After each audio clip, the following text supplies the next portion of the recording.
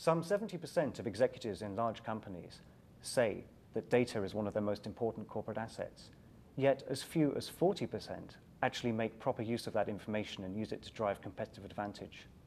One of the companies that's been trying to help them change this for about 15 years now is Informatica.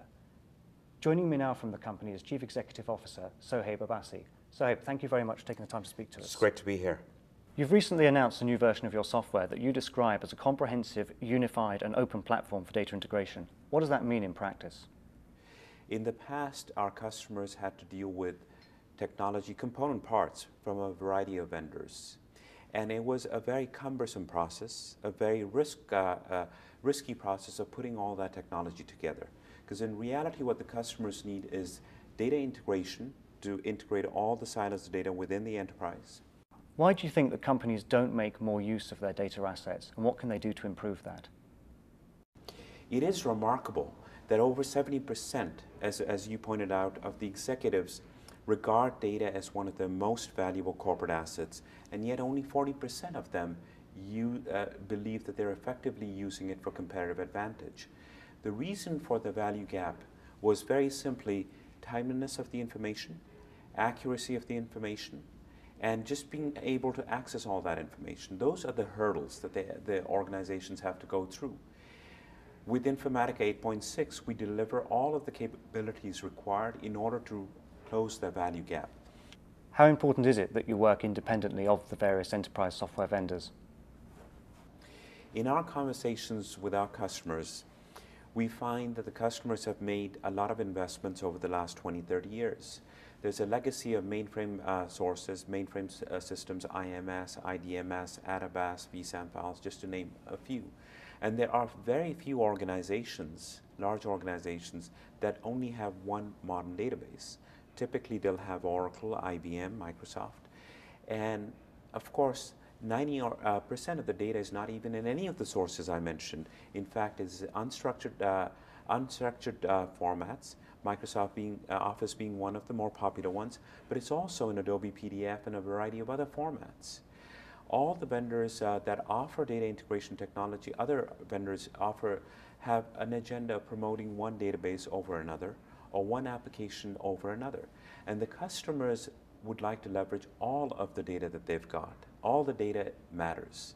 The planning data matters that's stored in unstructured, and all the operational data matters that is stored in all these structured formats.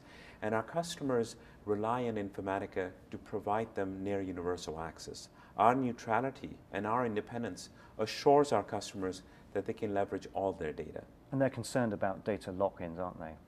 They certainly are. As a result of the recent consolidation that we've observed in our industry, in the mature section of our industry, there are a lot of questions.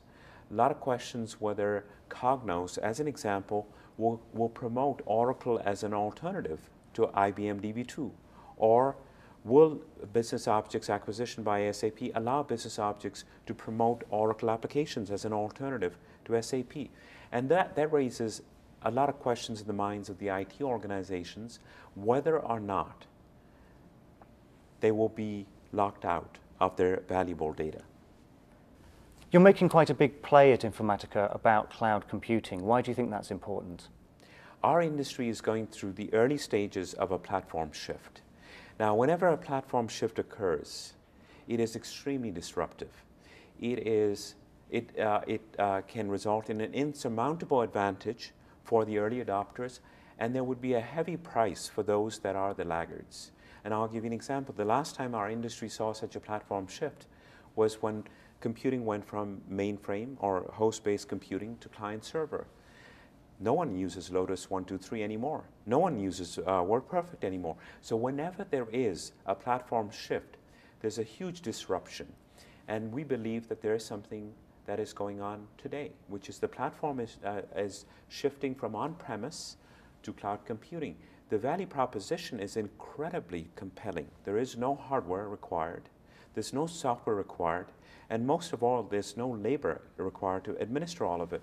So for all those reasons, we're seeing applications like HR, like CRM, that previously were installed, now are available as services, as software services, cloud computing.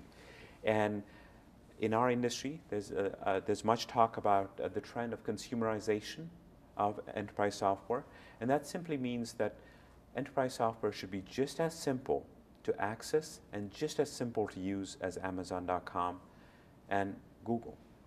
Aren't software as a service companies still something of a bit player when it comes to the enterprise? Whenever a platform shift occurs, you end up with bit players, as you put it, that grow at a phenomenal pace to catch up, in a lot of cases overtake the incumbents. We clearly saw that when computing moved from a host-based to client-server, and there are reasons to believe that there will be such a similar shift. If you look at the growth rates being reported by some of the cloud computing vendors or software as a service companies, they are very impressive. So it may start off as a small experiment, but very slowly cloud computing is becoming very much a fabric of what organizations use. In fact, at our own conference, more than half of the participants, and these represent 3,200 of the world's largest organizations, the majority of them are using some form of cloud computing, some software as a service.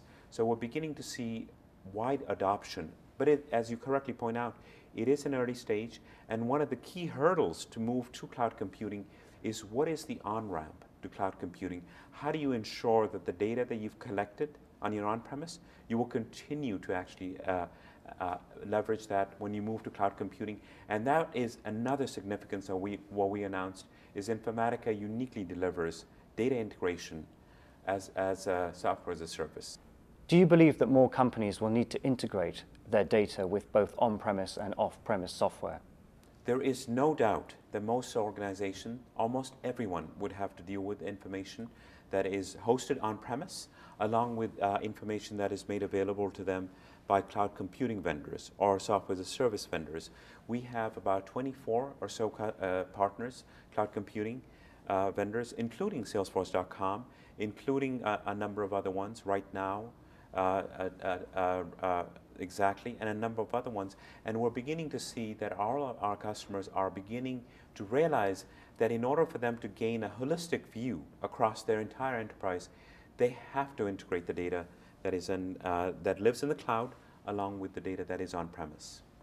Another area you've been working on at Informatica is B2B data exchanges. Why are those growing in importance?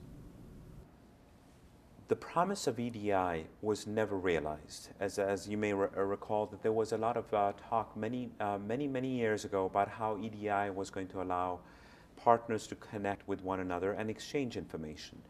And a number of organizations tried it and failed. Our technology, Informatica, we announced our new product called B2B Data Exchange, very specifically aimed at enabling organizations to share critical information with their business partners.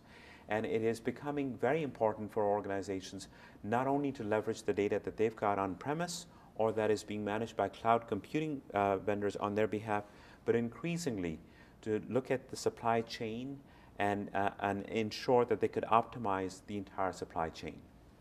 Sohaib, thank you very much.